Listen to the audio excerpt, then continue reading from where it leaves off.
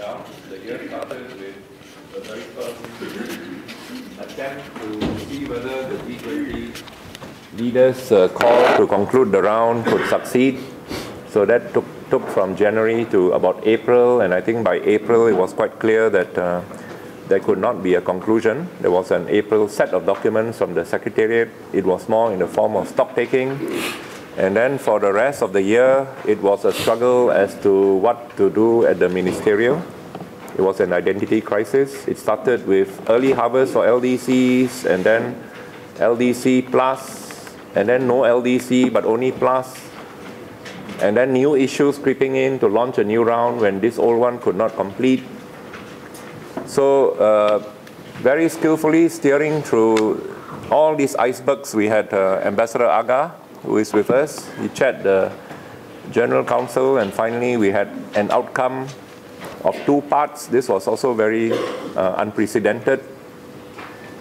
A chairman summary, the first part of which is some kind of consensus, yeah, but not legally binding. I think at the end there was something like that. And then the chairman giving a summary of what he felt was the sense of the discussion during the MC8 that the ministers had given and so on. So that is the kind of platform for the work of this year. This work includes Doha issues, non-Doha issues but linked to MC8, regular body issues, and also a rethink of the multilateral system. The second part of this session will have some experts who will speak. They include myself, Chakravarti Raghavan, who, as you know, has been following the WTO since before the WTO. I'm not sure whether he has arrived. And Kalas Korea, who will give us an overview of the negotiations on intellectual property. I've also asked my colleague Eileen Kwa to give us a briefing on the FTAs, particularly the EPAs negotiations, because trade negotiations are, of course, not only in WTO, it's also in the FTAs increasingly, and there are some new developments there, especially in relation to the European Union, their GSP policy, and the economic partnership agreements. So to kick off, I would like to invite Ambassador Dasgupta from India, who will give us a presentation, and he even has a PowerPoint presentation. Jayam Dasgupta, please. Thank you. His Excellency, President Mr. Makapa, Martin, and friends. I will have 7 slides to show you and discuss a few things about what happened in the Doha round, starting from 2001, very briefly, then move on to the causes of the divergence, which has been there, to my mind, right from the beginning on major issues. Then I will talk about the impact of, or the implications of the MC8 ministerial meeting, and then how do we look at the future. And I will confine my focus to the next 2 years only, till the next ministerial. And I would, of course, like to have your views, your participation, and any questions which you ask during my presentation would be most welcome. As we know, the Doha round itself, when it started in 2001, was started in the face of, if I may say, strong opposition from many developing countries. The reason for this was manifold, but 2 of the most important reasons were that the implementation issues, which were brought together for the first time in the Seattle meeting in 1998. Was it 98 or 99?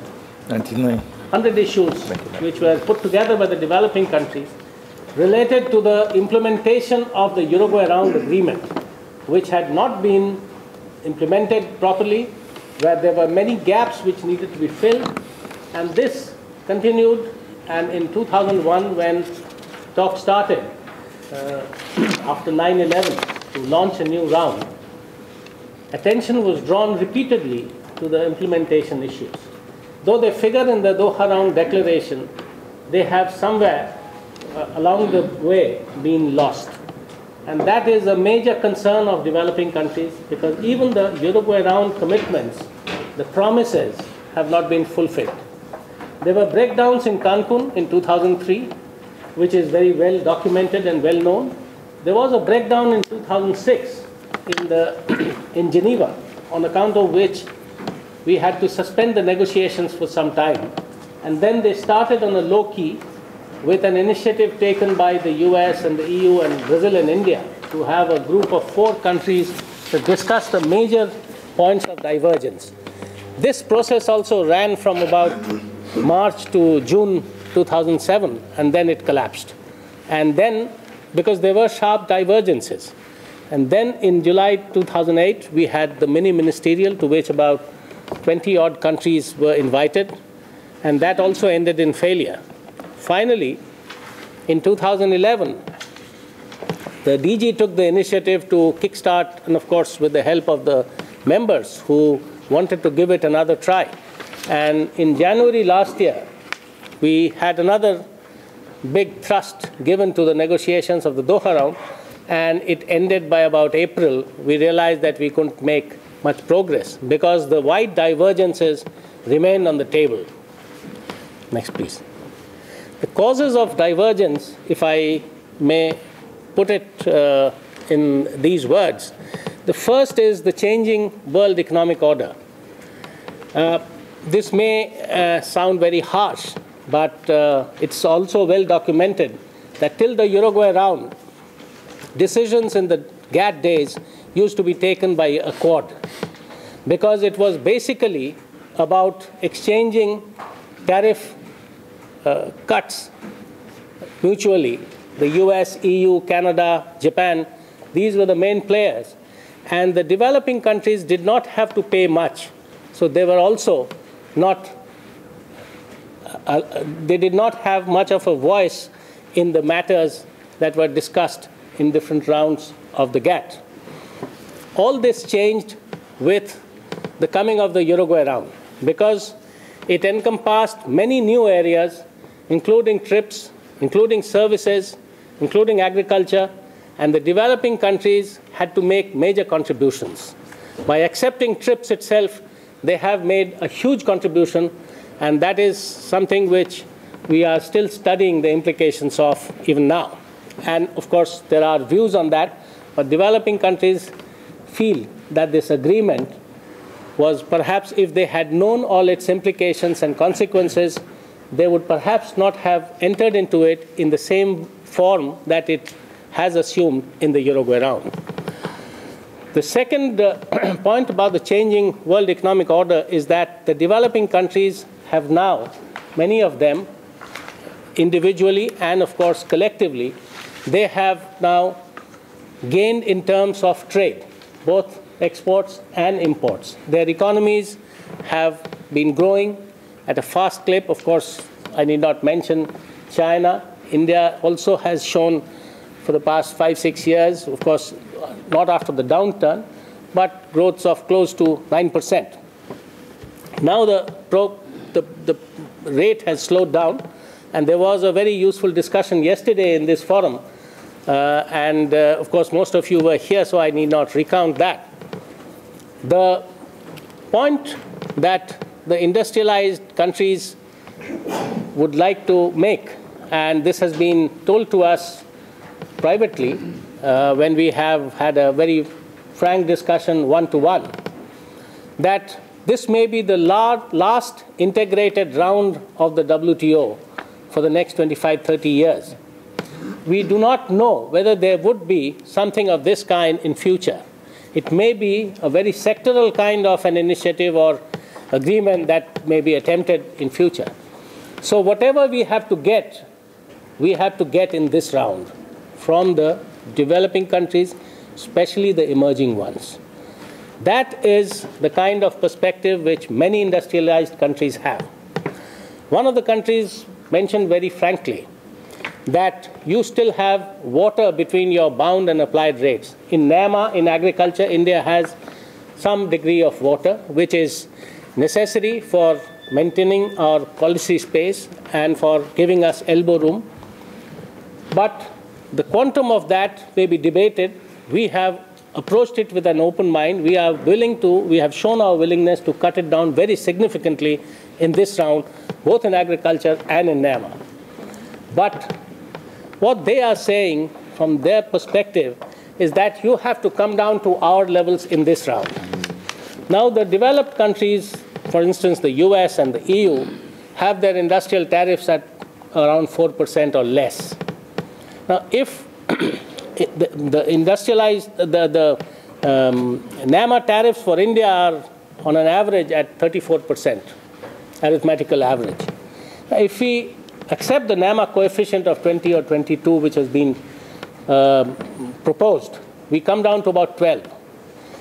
But from there to come down to 4 at one go, that is from 34 to 4, especially in the backdrop of the large-scale unemployment that India has, the fact that 10 million young men and women are joining the workforce, half the size of the entire Australian population almost, and that they cannot be absorbed in agriculture, that they have to come into the manufacturing industry or the services sector to have gainful employment and to fulfill their aspirations of having a satisfactory life. Where do we provide those jobs from? If we cut down our tariffs, and in this context I was reminded of a book which I read some time ago by Ha Jun Chang, who teaches at Cambridge, I think, or used to. He's quoted a very well-known economic historian of the 19th century, Frederick List, who spoke about kicking the ladder. Once you have reached a certain plane of development, you kick the ladder and don't allow others to come up to that level. That is the point which has been brought out very clearly in that book. So this is one of the main reasons of divergence, this aspiration on the part of the developing countries to develop, to improve their standards of living, whatever is there in the preamble to the Marrakesh Agreement. But on the other side, though it may not be articulated very explicitly, the intention or the outcome would be that this opportunity would be denied in large measure to many of the developing countries. The third point of divergence, of course, builds up on this, and that is that agricultural subsidies cannot be touched because they are very sensitive politically in the developed countries, though only 2% of the population in the US and about 6-7% in the EU, to our knowledge, are dependent for their livelihoods on agriculture. In cotton, there are about 10 million farmers and their families in Africa who are dependent on cotton. In the case of India, 8 million families are dependent on cotton. It has been brought out in our agricultural statistics. And I'm sure China also has a very large number of farmers dependent on cotton.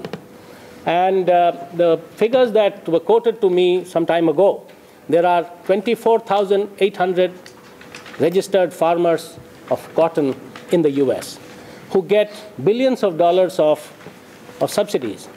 Now, this is, of course, this is not one of the major causes of divergence, but this is an example, a case in point. This shows that the divergences are very wide, and that is the reason why, despite the very sincere commitments made in Hong Kong about cotton, about something which should be done expeditiously, nothing has been possible to be done till 2012. And nothing is likely to happen in this regard till 2013, to my mind. The other point is about tariffs. Since the tariffs already are very low, that reduction of tariffs from, let's say, by 50% by developed countries would only lead to reduction from 4 to 2% average, which will not give much market access. The problem is about the tariff peaks. There are tariffs of about 58% in leather goods, about 32% in textiles in the US. And in the EU also, there are tariff peaks in some areas, though not quite as high as in the US. Now, it would be very interesting to note that till a few years ago, the average import tariff charged of EU exports to the US were about 5% or less than 5%. Whereas the tariff for the items exported by Bangladesh to the US were attracting 16% tariffs. Therein lies the problem about tariff peaks. And therein lies the problem about how to convert this mandate of the Doha Development Round into an operational, effective development round. Next, please. The other factors which have led to the continuing divergence is that there is no interest on the part of big business. Because at this moment, the big business in the developed countries want to tackle the behind-the-border issues, relating to investment, relating to competition, relating to government procurement, relating to, of course, investment in services. Okay, thanks. Another 10 minutes? Oh, right, thanks. That has led to this terming of some new issues, and investment and competition figure prominently amongst them. Now, we had taken a decision that on the 1st of August 2004, that these competition issues will not be brought into the WTO fold till the Doha round were to conclude. Now, this is again sought to be brought in. So the implication is either that the Doha round has effectively concluded for some people, some countries, that they do not want to conclude it, that is why they are bringing in these issues again, or that things have changed in such a fashion that the investment and competition issues which were there in 2004 are no longer in the same form, which is not the case. The other point I wanted to make was, and this is the last on this issue, the gains from the DDA have been grossly exaggerated by people who have been votaries of this round. And recently I came across a statement by Bernard Hoekman of the World Bank, and he has said that we, the World Bank, are also to blame for this because we grossly exaggerated the gains from this round. Now, when we started reading about the gains, they ranged from $60 billion additional trade to now about $300 billion. There are some extremely optimistic people who calculate it at $700 billion. Be that as it may, the size of global trade today is approximately $18 trillion. Even if it is $300 billion, it is minuscule. The other point which is sought to be made is that half of this gain will perhaps come from trade facilitation alone. So reduction of tariffs, changing in the rules will pave the path for gains in future, but not immediate gains in terms of additional trade. The unreasonable expectations, and especially with reference to one country amongst the business, they expect a huge windfall for emerging countries to happen as a consequence of the conclusion of this round, if it were possible to do it ever. And that is why they pitch their demands at exorbitantly high levels, exceedingly unrealistic levels. And that makes it even more difficult because they have enough political clout, they can shape the policies, the trade policies of their government, and that makes it even more difficult. Next, please. Is it a fact that this round could not be concluded because of the economic downturn which overtook all of us in September 2008? I do not, frankly speaking, think so. It was not the cause, but it makes it, the economic downturn makes it even more difficult to come to an agreement because most countries, or almost all countries, are not in a position to make very significant sacrifices or offers to the others because of their domestic political constituency and their economic problems. Can the emerging countries act as the engines of growth? And I think this question was answered very eloquently yesterday. The emerging countries can contribute, but they can't substitute. They can complement, but they can't substitute, to quote Professor Deepak Nair here, the impetus that was being provided by the industrialized countries earlier to 2008. Next, please. What are the implications of the 8th Ministerial Conference of the WTO? It reiterated the primacy of LDC issues and development. Early harvest was already there in the original Doha Declaration in terms of para 47, but it talks of implementation, not of harvesting and then implementing to the detriment of the single undertaking and not concluding the single undertaking at all. It could only be a piece with the whole agreement. And that is what people are trying to overlook or tending to ignore. It also allowed for exploration of alternative approaches, which of course is a contentious issue because alternative approaches have been taken, as I will discuss in the next slide, has been taken to mean different things to different people. One very important thing which came out of MC8 was nobody was prepared to give up on Doha and on the single undertaking. But whether this is a genuine and sincere commitment or only paying lip service because nobody wants to act as the villain of the peace remains to be seen. And I think the truth lies between sincerity and the other extreme of not being the first to call the animal dead. Next, please. The new initiatives, approaches which we have come to hear about, of course, from second-hand sources, not from the proponents themselves, is a plurilateral in services. This is being sought to be entered into not in terms of the Annex 4 of the Marrakesh Agreement, which had initially 4 agreements, the government procurement agreement, the agreement on civil aircraft, and dairy and I think bovine products. But this would need a ministerial decision with an explicit consensus. That is, in the present circumstances, unlikely to happen. So the preferred approach seems to be to have an Article 5 GATS FTA amongst the willing parties.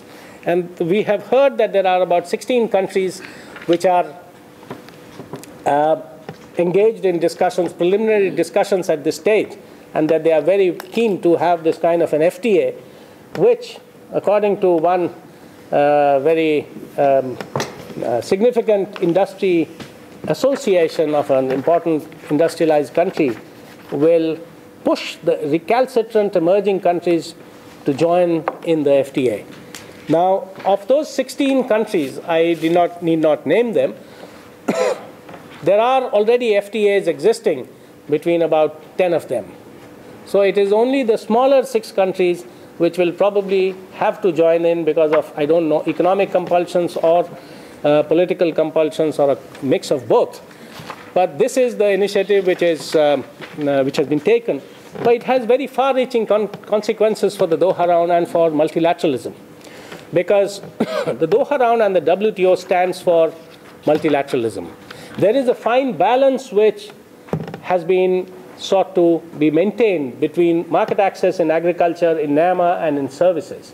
And if services is plucked out of this as an early harvest through a plurilateral, there will be very little incentive for people to open up their agriculture sectors or to reduce their subsidies or to change the status quo in agriculture or in NAMA for that matter. And that will damage the whole structure in such a manner that it will probably be next to impossible to conclude the Doha Round. Other issues which are sought to be harvested early are trade facilitation, in which there has been a case has been made out that it is something which is self-balancing. But my friend, the Honorable Ambassador of Tanzania, will speak on this issue, I'm sure. because a long time ago I had a very interesting discussion with my developing country friends and colleagues, and they said that trade facilitation from the point of view of some of us, is basically import facilitation for exporters. And this needs to be redressed through technical and financial assistance. Nobody disputes the benefits for global trade through trade facilitation. But it has to be balanced, it has to be equitable, and you can't have a binding commitment taken by the poorest of countries unless you provide them with financial and technical assistance. That is where there is a big lacuna, because nobody from the developed countryside, according to the mandate, they have to make a commitment, firm commitment, is prepared to make a commitment at this stage. Other non-DDA issues like food security, energy are likely to come up. Anti-protectionism is something which is like the seven blind men of Hindustan and the elephant. Somebody is touching the trunk, somebody is touching the feet, legs. Nobody really knows what it means. Some people tend to portray it only as tariffs. You can't raise your applied tariffs to your bound level, that is protectionism. But they will go around using anti-dumping and subsidies, countervailing measures to their heart's content. That will not be protectionism. What I have heard very recently articulated by some of the industrialized countries is that if you insist on local content, it is protectionism. If you put any barriers on investments, it is protectionism, even if they have existed from before. So what is sought to be now attained is removal of all these barriers, whether they come in the investments chapter, competition chapter, other chapters, through this crusade against so-called protectionism. Next, please. This is the last slide. I'm very happy to say. The agenda for the future is that there is a leadership vacuum. The GATT days, everything was hunky-dory, the engine rolled forward, the wheels rolled forward, because it was only the Quad. And everybody had an interest in it. Now if there is lack of interest, lack of a willingness to make sacrifices, compromises, that is a real problem. And this leadership vacuum can't be filled by the emerging countries on their own. They can't provide the kind of market access, the kind of encouragement to the rest of the world, the kind of incentives to the rest of the world to come in and sign the agreement. So it will not be possible to conclude the Doha round without this leadership vacuum question getting settled in some way. And for this, it is necessary to build trust and confidence. Multilateralism helps everyone, but it also, a rule-based multilateral system in the present context helps the poorer developing countries more, because they have certainty and predictability. They have the rule of the law. Of course, it is another question that the rule of the law cannot be implemented for some countries, but still.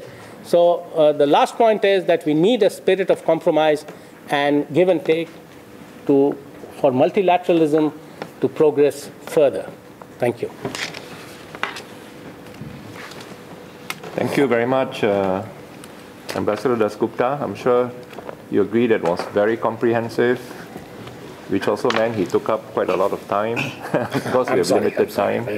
So I hope our other ambassadors will be a little bit more brief. We also gave Jayan more time because he was the prime initiator, if I'm right, of forming the Friends of Development. It started as a Friends of Development statement that was made at the MC8. You will find a copy of this statement in the South Bulletin, which we have reproduced in full. I think this was a very important and perhaps will prove to be a historic development, because it got all the major groups of developing countries together, and I understand you will be holding regular meetings. So for that, we gave you the initial statement that has covered a lot of ground. And now I turn to Ambassador Yi of China to give us his presentation. Thank you, Mr. Chairman. I would like to take this opportunity to thank the South Center to organize this timely workshop. The theme of this morning session is reflections on the WTO 8th Ministerial Conference and future of the multilateral trading system. So I will divide my intervention into two parts, the Doha trade talks and the multilateral trading system. We are all disappointed at the current impasse in the Doha round, which should have been concluded years ago. The scholars and the media are even more fed up with this and bluntly declaring that the Doha round is dead. I believe that the question marks are hovering over everyone's head. First, do we buy this argument that Doha is dead? As for China's case, definitely no. China is the strong supporter of Doha round since its commencement, and you can be assured that China is still fully committed to the successful conclusion of the round. And the message from Davos could give us even more relief, as both trade ministers and business leaders are not giving up this round. They are all advocating that a successful conclusion of the round will boost the global economic growth. Second question is, what shall we do next? The current global economic image and political climate are not friendly to conclude the round this year. But waiting for the better political climate will not simply suffice.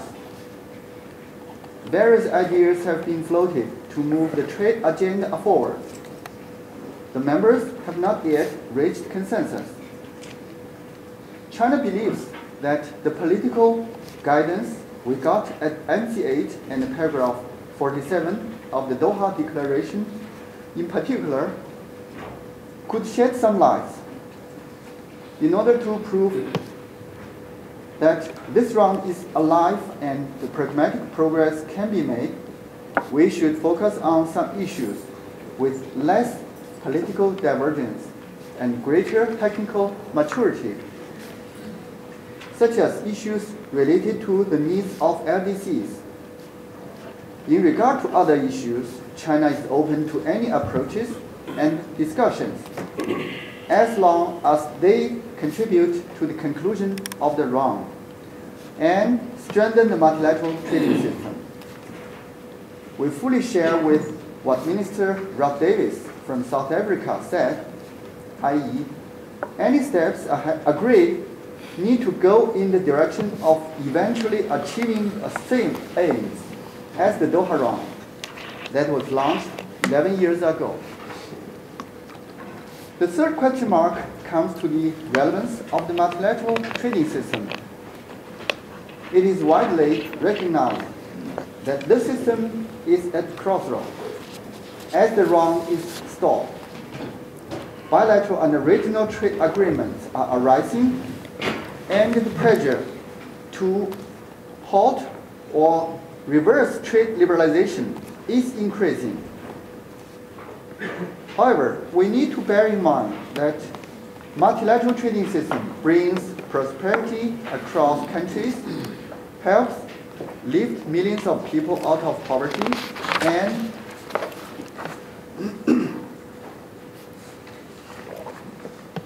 serves as the anchor to fight against trade protectionism. In this context, China firmly believes that it is of most significance to preserve the value of this system and make it more responsive to the needs of members, in particular the needs of developing ones. In this regard, we have plenty of work to do, such as aid for trade initiatives, accession of new members, and of LDCs in particular. Mr. Chairman, before I conclude my intervention, I would like to add one more comment. Last week, Minister Tim Grosser from New Zealand referred to a famous Chinese saying when they discussed how to move the Doha Round forward. Crossing the river by touching the stone. This is a famous saying by Mr. Deng Xiaoping. That illustrates China's attitude toward its opening up and reform process in the past decades. Here I want to make further collaboration on this point. We are fully aware that objectives is to cross the river. So we need to roll up the trousers, step into the water, and move forward by touching the stone. Meanwhile, please keep this in mind. Each stone is important for crossing the river. In particular, the stone that we will touch. It may help us cross the river. It may prevent us from crossing the river, or even get us drowned in the river. So be careful. When you choose which stone to touch, please pick those flat, solid, and balanced ones. So I do hope that WTO members will have the good luck and find the correct stones. Mr. Chairman, I now turn the floor back to you, and I thank you all for your kind attention. Thank you. Thank you very much, Ambassador Yi. In another lecture, you will tell us which stone is balanced and which one will drown us. Okay? But now we turn to Ambassador Abdul Hannan from Bangladesh, who, as you know, coordinates the LDC group. And we are all very eager to learn from you what the LDC group wants in the year ahead. Thank you. Excellencies, colleagues, and friends, good morning. Martin, I thank you for inviting me to this panel. And at the very beginning, I must say that as a member of LDCs, we always learn from you. Anyway, as you said, that I had the privilege of coordinating the WTO LDC group during the last 1 year. I would therefore try to bring in the LDC perspective into this discussion. What happened during MC8 and prior to that is more or less common knowledge. It was at best a mixed bag as far as the LDCs were concerned. There had been broad-based support for an LDC-specific package from MC8, but we couldn't arrive at a consensus. The LDC group was ready to consider an LDC plus package, but an agreement on what should be included in the plus package looked like a distant prospect. The LDCs argued that the LDC-specific priorities should not be held hostage to an outcome on the plus or additional issues, and that it made no sense to counterbalance LDC priorities with other DDA issues.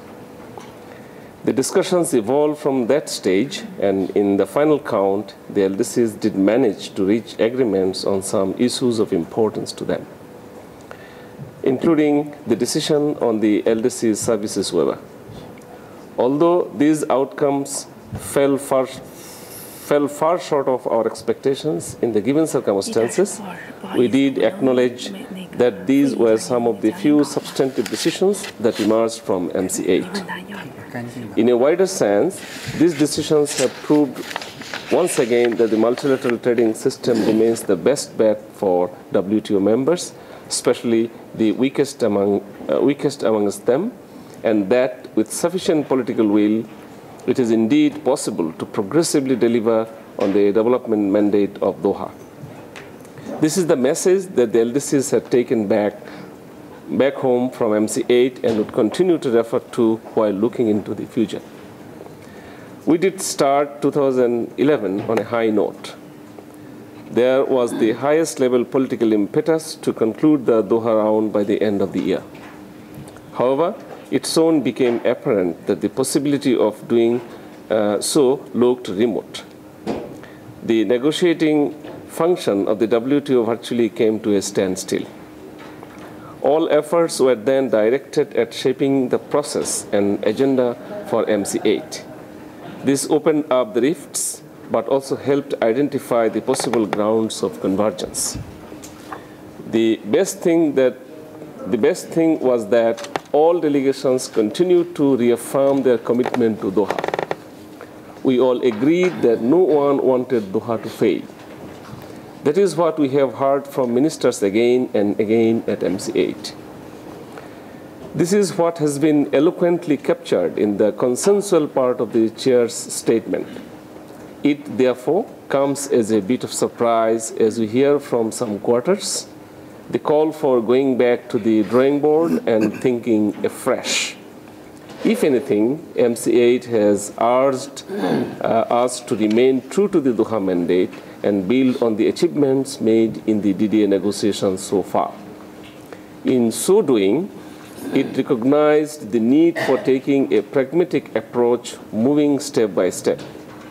On the whole, MC8 upheld the primacy of the multilateral process. LDCs in particular remain wary of any process otherwise, since any potential coalition of the willing would only leave them aside in the margins. For obvious reasons, there is a sense of urgency in the LDC camp for Doha to be concluded. LDCs have staked more than their fair share in Doha for a meaningful outcome from the conclusions of the round. They are the ones that have suffered the most due to the global financial and economic crisis. They have witnessed the erosion of many of their development gains at a single stroke.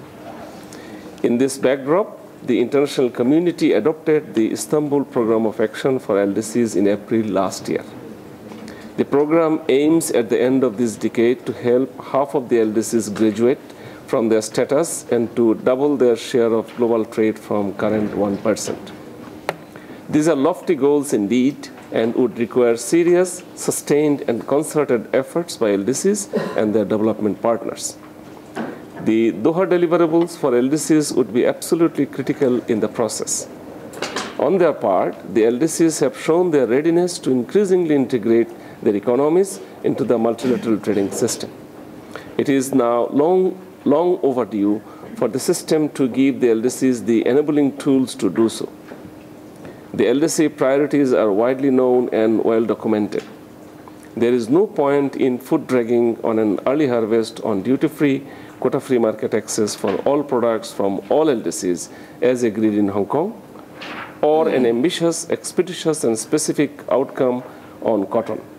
We are not creating any unjust demands or expectations that would not make sufficient sense for all concerned, including our development partners. So, what is it that LDCs expect as follow-up to MC8? Firstly, to keep LDCs very much involved in the ongoing reflection on how to proceed. If we do subscribe to the notion of an inclusive and bottom-up approach, there must be space for LDCs to voice their priorities and concerns. Secondly, we do recognize the pitfalls for rushing into negotiations at any time soon. But we cannot wait for an indefinite period to resume our work. Prior to MC8, LDCs and others had been asking for a post-MC8 work program. Since that didn't come about, we must now put our minds together to make an incremental yet definitive progress in Doha. If paragraph 47 is the answer, so be it. LDC's priorities remain the best recipe for an early harvest. This would mark a huge leap of faith in Doha and would pave the way for reaching early agreements on other mature areas of DDA negotiations. Thirdly, while we wait the negotiating groups to resume their work, we can start working on implementing the MC8 decisions and other consensual understandings. We take it as a positive sign that work has already started on finding ways to further strengthen and operationalize the 2002 LDC accession guidelines. We must explore ways to add substance to the decision on LDC services waiver, review and implement the special and differential treatments under WTO agreements, and further strengthen the Committee on Trade and Development to fulfill its mandate. Fourthly, we must maintain a common front among developing countries in support of preserving the integrity of the multilateral process. Without delving into polemics, we must urge caution against pursuing a selective plurilateral approach by scuttling the multilateral process merely on the sake of expediency. And lastly, we must continue to support WTO in its role as a vanguard against protectionist tendencies in the current global economic environment. Time has not yet come to give the final judgment on Doha. It is too early to say that Doha has failed to deliver. Doha is not an isolated phenomenon. The stalemate in Doha is symptomatic of the malaise in the overall multilateral process at the moment. But this will pass. The multilateral spirit will prevail. We must wait and stand by to seize the right moment. UNCTAD 13 is around the corner. Let us use this opportunity to reaffirm our shared commitment to Doha. For LDCs, it would be well nigh impossible to think of any other viable alternative to Doha at this stage. I thank you, Chair. Thank you very much for that eloquent statement of LDC intent. I just want to pledge the support of the South Centre, particularly on two LDC issues. The first is the renewal of the TRIPS waiver. And the second is the terms of accession for LDCs. These are two immense topics. There was some progress in the MC8 on it. It paved the way for real decisions this year, and in any way that the South Centre can help you and help the LDCs in that, we will do all our best for that. And now let us listen to our General Council Chairman, Ambassador Agah, who steered us through the MC8 and hopefully will, in the next 1 month, where he is still the chair, to pave the way for good negotiations this year. Of course, he's speaking in his personal capacity. I'm sure.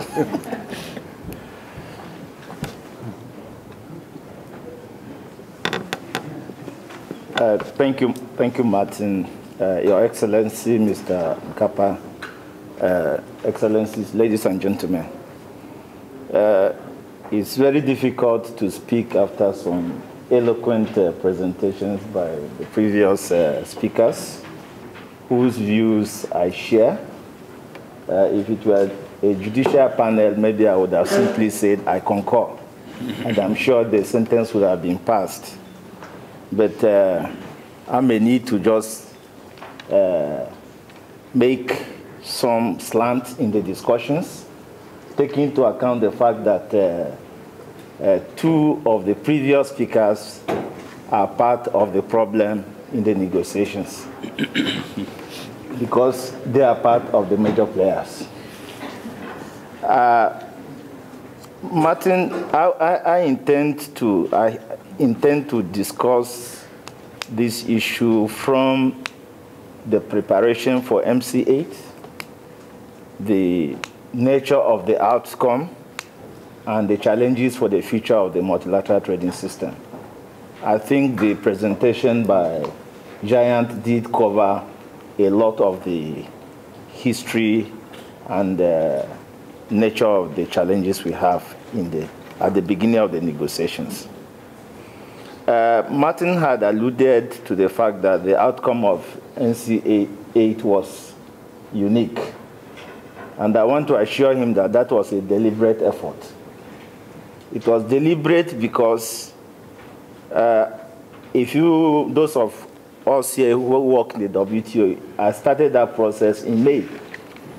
And I foresaw some challenges in the negotiations. And I foresaw a situation whereby if those challenges are not properly handled, they could become toxic to the whole MC8 process and its outcome. So I wanted to